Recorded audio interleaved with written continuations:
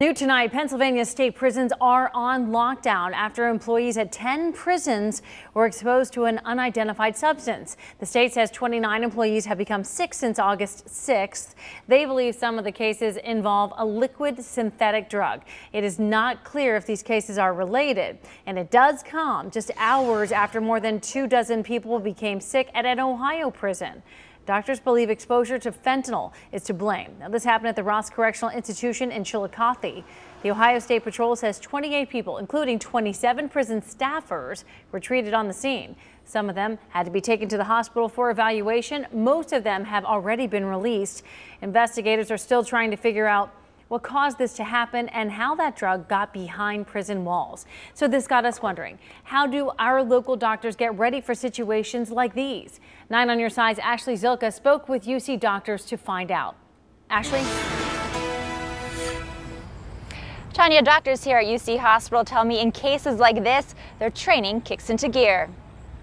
The first thing is we have to make sure that the hospital itself and that the providers and the current patients are safe. As the opioid crisis rocks the country, hospitals prepare for the worst. A drug exposure at Ross Correctional Institution sent more than 24 people to Adena Regional Medical Center.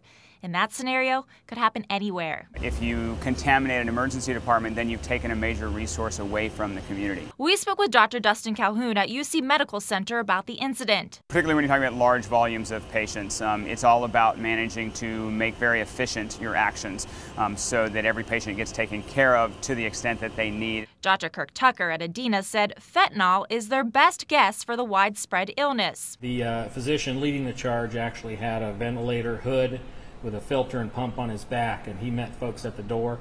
And then as they were brought back, all the nursing staff and physicians were required to put on gowns, shoe and pant covers, masks, eye protection. State health officials delivered hundreds of doses of Narcan.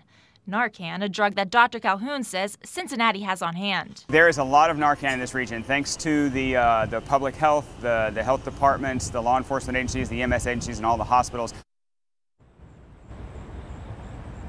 Doctors at Adena were decontaminated before they left the ER to go home. Dr. Tucker called it a 3-shower practice.